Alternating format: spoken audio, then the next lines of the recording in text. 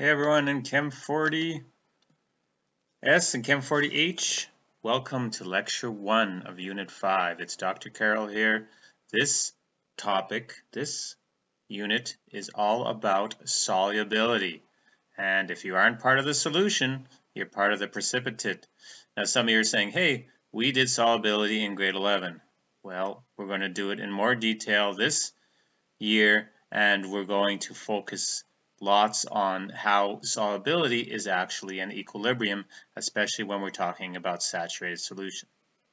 So let's begin, and our first lecture will be on some preliminaries about solubility. So let's look at some definitions. A solution is a system, that's my pen here, there we go. A solution is a system with the same composition throughout. So if I have a glass of Sprite, I'm going to have some carbon dioxide dissolved through the water and some sugar in the water. And if I have the same amounts evenly distributed throughout, it's called a homogeneous mixture, also known as a solution. If I grab some sand and some rocks from the lovely shores of Lake Winnipeg, then I have a heterogeneous mixture. I don't have a solution. So, a reminder of the different notations we use for phases. We can talk about a solid being S, a crystal, Cr, precipitate, PPT, or also PPTE is another abbreviation for precipitate. Liquid and aqueous, remember those are different ideas. If I take sodium chloride, and I just heat the living daylights out of solid sodium chloride, I make it into a liquid, or molten sodium chloride. That's different if I take sodium chloride and dissolve it in water, and that would be aqueous sodium chloride, or aqueous, however you want to pronounce it. Then I have a gas, which is G. I could also write it as a V for vapor. So those are some symbols that we're going to use. And let's look at some different types of solutions. And you can see examples of these in the videos curated to us in our lovely website under Unit 5 videos. So, different types of solutions. Well, we can have a gas dissolved in a gas. For example, natural gas, which is mostly methane, but there can be some propane dissolved in it. The smaller composition is the solute, the larger the composition is the solvent. So, propane would be the solute, and the natural gas, methane, would be the solvent. Air, well, that's a mixture, with nitrogen being our highest volume percent, around 79%, then oxygen around 20%, and then hydrogen, helium, argon's another one. But there's an even distribution, so we can think of the gas solution air. We can put a gas in a liquid. For example, we talked about already Sprite, where you got carbon dioxide gas put into water. Some of you have those soda streams, so you can make your sparkling water, add some flavor, and it's yummy, right? Blood, well, blood's not really a solution, but you can approximate it as that, where you have oxygen dissolved in the blood. If you just have oxygen dissolved in water, that's a solution as well. And interesting things about gas in a liquid, if you increase the temperature, not all, but most gases, the solubility decreases. So when you're boiling water, which I did earlier today when I made some spaghetti and was very proud of myself, the first bubbles that come out are the oxygen dissolved in the water, and then your H2O vapor comes out. So higher the temperature, less the solubility of the gas. That's why on a hot day in the summer in Lake Winnipeg, you might see some dead fish along the shore, because the fish are trying to get to the oxygen, but the oxygen is escaping. Also, it's Lake Winnipeg. Therefore, you're going to have some dead fish, right?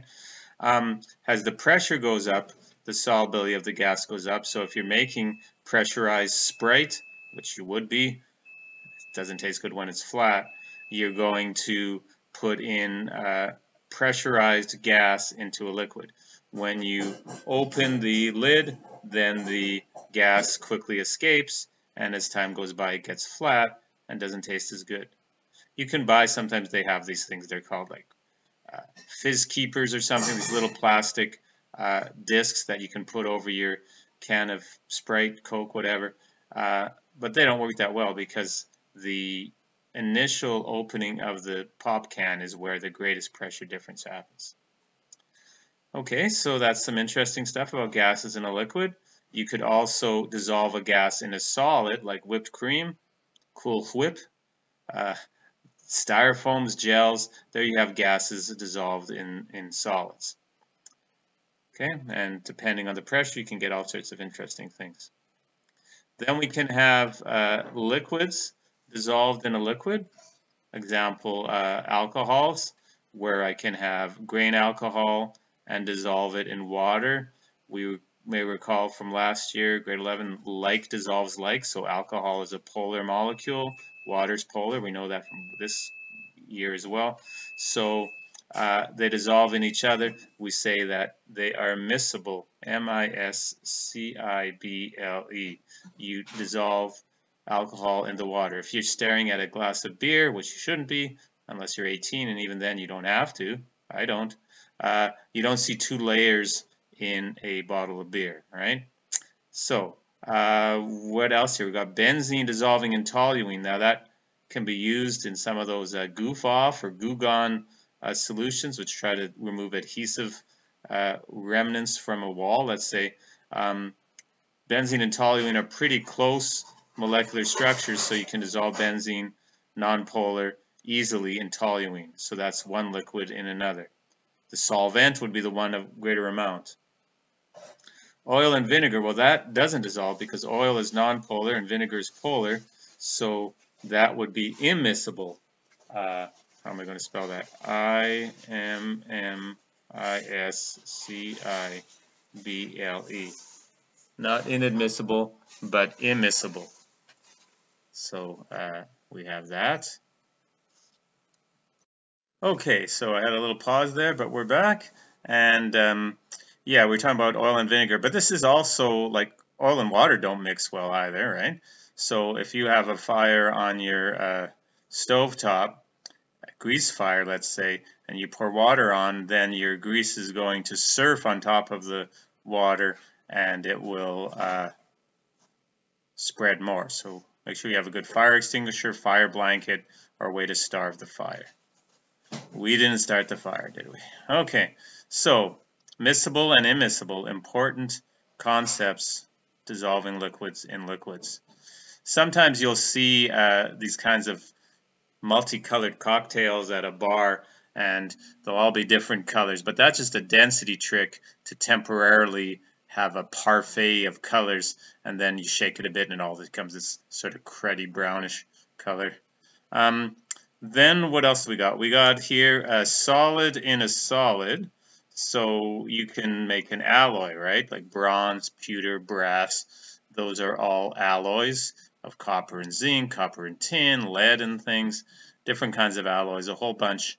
And ideally, one day this may happen, that alloys will be made in outer space because then there's less gravity. So you get a much better mix of what's going on. So that's a solid in a solid. The kind of solution we're going to look at the most in this chapter is dissolving a solid in a liquid. So the solute is the solid, dissolves in the solvent, which is the liquid, to make up a solution. Okay, so two kinds of solutions. One in that form, one is an ionic solution. So you take sodium chloride, for example, and you're going to dissolve it in water, and it really doesn't stay as a molecular sodium chloride. Rather, it ionizes into the cation and the anion. If it ionizes easily and lots dissolves, if all that happens, you call it a strong electrolyte, which sodium chloride is. That means the ions that are formed are going to conduct electricity well.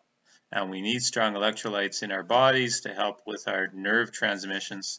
And things like Gatorade make a big deal about this and say, oh, we're going to add extra electrolytes. And part of it is marketing.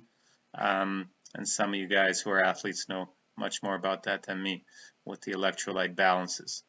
Sodium chloride solution, well, it has hydration spheres. What does that mean? It means the water molecules are going to surround themselves around the cations and the anions. Let me draw it over here as well. So if I got Na+, well, yeah, you're going to have water around it, but you're going to have the oxygen oriented towards the sodium, because the oxygen is my partial negative end of the water molecule. Hydrogen is the partial positive end. Okay, so, and then I have these interactions. And so that's one hydration sphere. I can't draw going out of the board and into the board, but you could see that happen. In the PHET simulations, you can look at one called Salts and Solubility. It sounds like some Jane Austen novel or something like that. You can see a nice drawing and simulation of hydration spheres. When I look at the chloride, well, if I'm dissolving the sodium chloride in water, the water says, hey, come on in. The water's cold, right? And the chloride, well, there it would, most of the molecules would have the hydrogen end, actually the midpoint between the hydrogens, oriented closer to the chlorine, because the hydrogen end is my partial positive end. So you get these hydration spheres going on, and I didn't draw the lone pairs in, but we get our dissolving if it's energetically and entropy favored to make that happen. There's always a battle. Well, not always a battle. Sometimes a battle. Sometimes they work together. So that is an ionic solution. Sounds like someone's making a solution in the other room where I'm doing this using a blender or something to mix one thing in with something else. And lots of ionic compounds are strong electrolytes. They dissolve easily in water. Calcium chlorides, potassium iodides, the group 1 and group 2. Well, not all the group 2, but certainly the group 1, the alkali metals, all dissolves nicely, has this ammonium. Some of the group 2 ionic compounds dissolve easily, and the more easily they dissolve, the stronger they are in terms of being an electrolyte.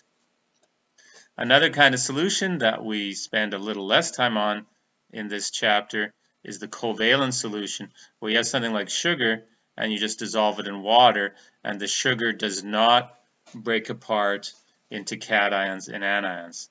It just remains in a molecular form with water surrounding it. So here I have glucose, C6H12O6 solid, dissolve in water to get C6H12O6 liquid. Okay. Now a little aside, how can we make things dissolve more easily? Oh, by the way, the covalent solutions, they're going to be non-electrolytes. If I'm not forming ions, then they aren't going to conduct electricity well. Non-electrolyte. Okay, so you can have a strong electrolyte, which are ionic compounds that dissolve easily. Weak electrolyte are ionic compounds that dissolve just a bit. And then non-electrolyte are covalent compounds, which, whether they dissolve easily or not, they do not form ions, so they don't conduct electricity well.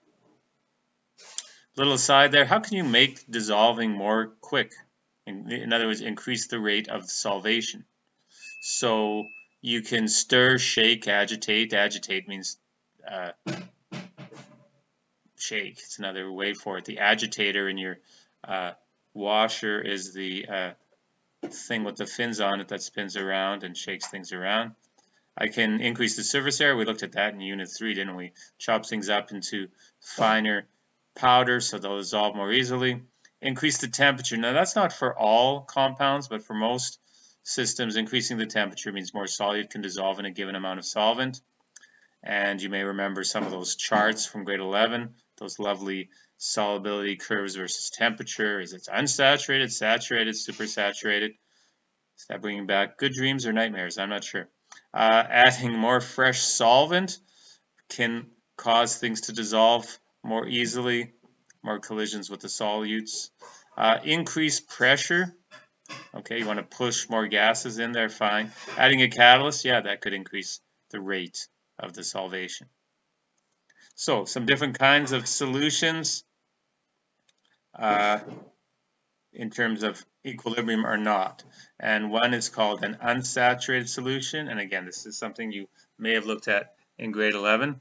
Unsaturated solution is not yet at equilibrium. So I can dissolve more solutes in a given amount of solvent as I try to get to equilibrium. But I'm not at equilibrium as of yet.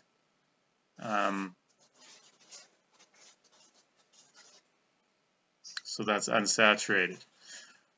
Supersaturated is also not at equilibrium, and what you do is a temperature trick to temporarily allow more solute to be dissolved than the saturation limit allows, and then you can try to get equilibrium by causing precipitation, adding a seed crystal to make that happen, or cause some sort of vibrations, or scratch a wall in a beaker, or flex a metal disc, something to get the solute out of the solution. So I could just sort of sketch that here. Some blank space here. Let's say I'm at 20 degrees Celsius. I got some water, and then I dump in some sodium chloride.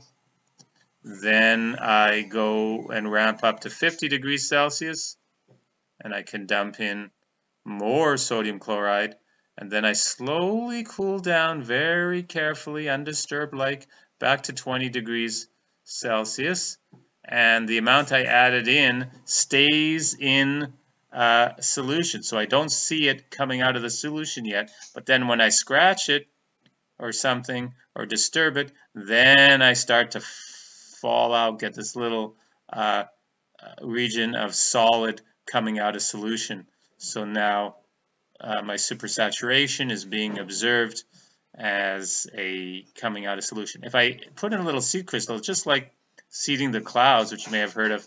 Put these little particles, and then the water vapor has a place to deposit itself on. It's called a nucleation site. Nucleation sites, and then it allows it to come out. Just like snow, you need some dust for a nucleation site for the snow to come out. Okay, on to page 3.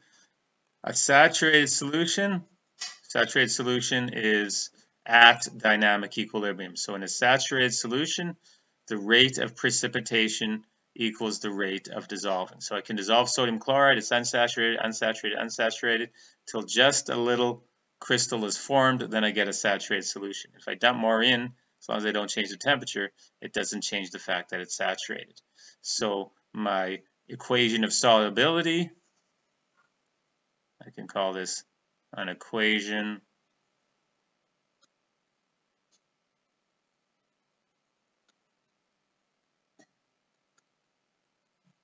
of solubility, or also called it a solubility equation. SE has the solid on the left and an equilibrium symbol, and then I got the cation, Na plus on the right, and the chloride on the right. And you see a picture of it over here. So that is a saturated solution. And we talk about solubility, we focus mostly on saturated solution. If I'm making an IV bag, let's say a saline solution in an IV bag, well, I don't want to make the solution saturated, because then I got little crystals going around and they're going to clog up the tubes that are going into my veins, right? So your IV bag, you want to have it unsaturated. You could have it close to the saturation limit, but you don't want it to be at the saturation limit, because you want your IV bag to have no crystals floating around in it. That's also why you have to let's say you have an antibiotic inside a saline solution, you have to make sure that those chemicals don't react and create a precipitate, create a solid, because that would gum up the works, as they say. Okay, so what else do we got going on here? Just definitions of solubility. I want to find out how much, using sodium chloride as an example here, the amount of sodium chloride needed to create the saturated solution per given amount of solvent is called the solubility of NaCl. So to get to the saturated solution, and you can have solubility in grams per mil, grams per gram, grams per 100 mil, grams per liter, moles per liter. There's around half a dozen common solubility units that we use.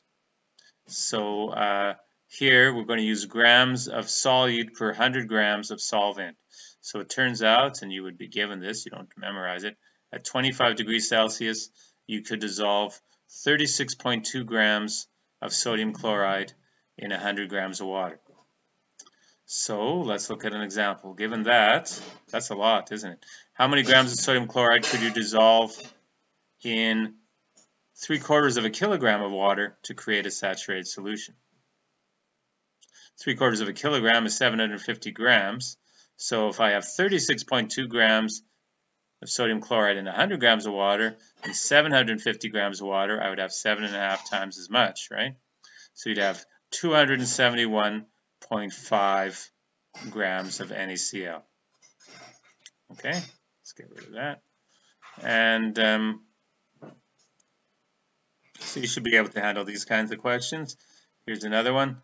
How many grams of some solid AB, I don't know what it is, could be added to 400 mils of water to create a saturated solution if the solubility of AB is given as 32.5 grams of AB in 100 grams of water? First thing to note is we're going to make an approximation. If we talk about mils of water, it's the same as grams of water. So in other words, the density of water is going to be, for our purposes, 1 gram per mil. I know it's slightly different and it's temperature dependent, but this is close enough for what we want to do. So 400 mils is the same as 400 grams. So if I can dissolve 32.5 grams of AB in 100 grams of water, if I have 400 grams of water, I can dissolve 4 times as much. So 130 grams of AB. If I want to dissolve more solute, I'm going to need more solvent. Good? Good. Okay. On to page 4. Now, I already mentioned these, but we need some practice here. These are solubility equations, SE, also known as equations of solubility. So we've already written the first one. C6H12O6 solid goes to C6H12O6 aqueous. That's a non-electrolyte, a molecular compound. You always put the solid first and the aqueous on the right-hand side. KCl solid goes to K plus aqueous plus Cl minus aqueous. That is a strong electrolyte. Now here AgCl solid goes to Ag plus aqueous plus Cl minus aqueous. That is a weak electrolyte. This is going to be weak because it doesn't dissolve easily. We say it's sparingly soluble, so it's a weak electrolyte.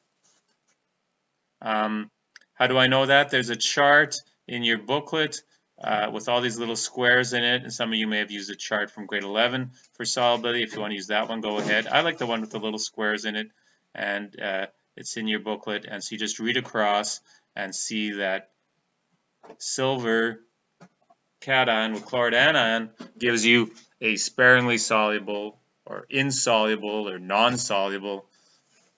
Non-soluble, we don't really use that much. I don't want to use that term. Let's use insoluble. That's more commonly used. Maybe somewhere you'll see non-soluble. Most of the time, insoluble is sparingly soluble. But nothing is completely insoluble. So sparingly, right? Sparingly means not a lot, right? Sparingly, just a little.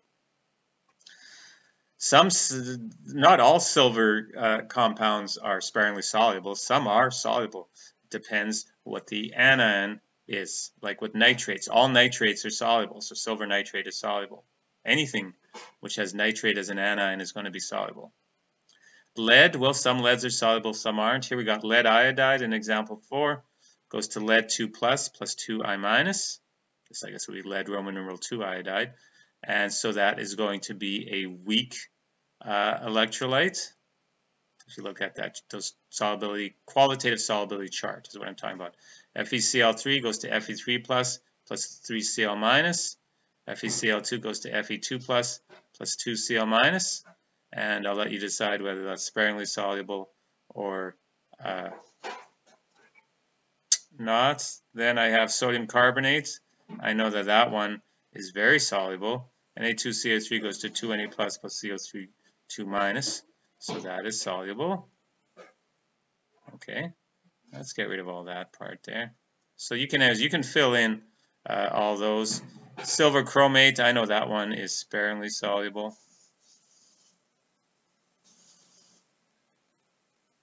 And on and on.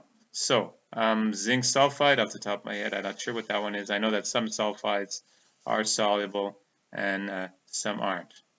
So those are some examples. You can go through them and then you can check on the net if you got them all right. You know, you can Google, is copper nitrate soluble? Well, I'll tell you, all nitrates are soluble. Is lead bromide soluble? And then some students say, well, how do I know? What's the criterion? And different books say different things. So this can be quite annoying, but many lead compounds are sparingly soluble, including lead bromide. And some of them you won't find. Okay, so then here's some practice you can do on your own to decide if something's soluble or not. These 7 examples over here on page 4. Okay, so we looked at the solubility equation, but there's other equations which are associated with the possible formation of a precipitate. There's a thing called the overall molecular equation. Some people just call it the overall equation, and it's really not molecules at all, but it works okay if we say molecule, and we think of that as a double replacement reaction, so I call that the OME. Then there's the complete ionic equation, where you break down the compounds into cations and anion groups, except for the possible precipitate. That one you don't break down, but you break down everything else into the cation groups and the anion groups. Sometimes they're monatomic cation and or anion groups, and sometimes they're polyatomic cation and or anion groups. Net ionic equation, that's where the action is. In the complete ionic equation, you see the spectator ions, the ones just watching the action, so you cancel those out, and that's where you get the net ionic equation.